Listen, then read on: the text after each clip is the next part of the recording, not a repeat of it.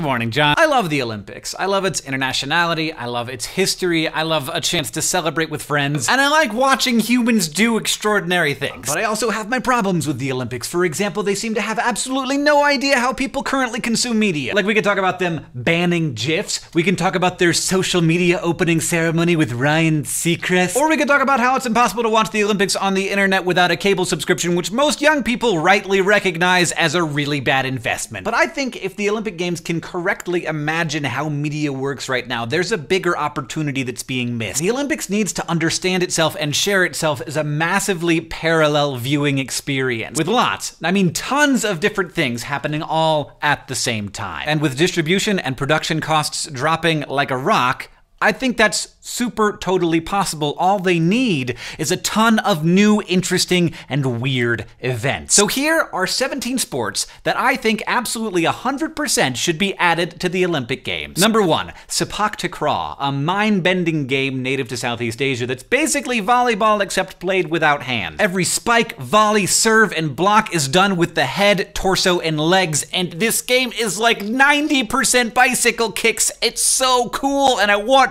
it to be celebrated. Number 2, tug of war. Now, I know this might seem a little bit silly, but in fact, it used to be an Olympic sport a mere 100 years ago. It's a fun team sport with simple as dirt rules that I frankly would love watching every 4 years. Number 3, wushu. You can think of this as like gymnastics, but also fighting. Wushu is complex and beautiful and difficult to understand fully, but very easy to enjoy with both combat versions and an exhibition version. Number 4, cricket. I don't know anything about cricket except that it's the second most popular game in the entire world and it's not in the Olympics, and that's dumb. Number 5, super dope secret handshakes. Number 6, I don't really think that BattleBots is exactly the thing that I want to see, but the ability to build and operate robots that destroy other robots, it's something that I would like to see people able to get a gold medal in.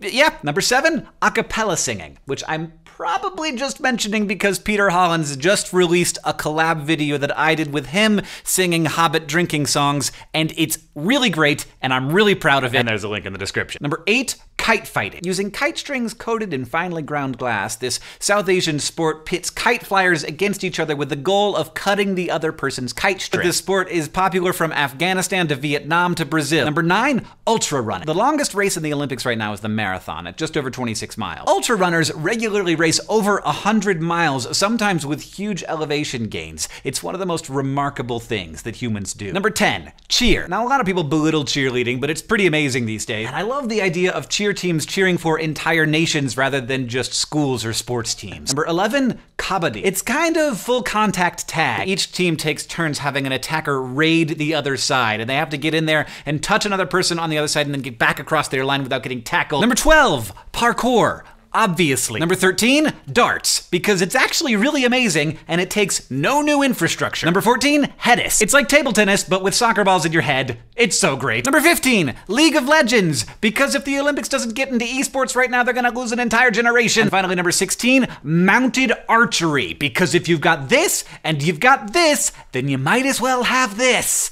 Yeah! There are some things about the Olympics that are necessarily old-fashioned, the pageantry and the patriotism. And I don't think it should leave those things behind, but I do think that this wonderful and ancient tradition could do a lot to be more inclusive of the marvelous cultural diversity of our species. And thanks to modern technology, I think it can be. Also, they should let us post GIFs on Tumblr and Twitter, because come on! John, I'll see you on Tuesday. That's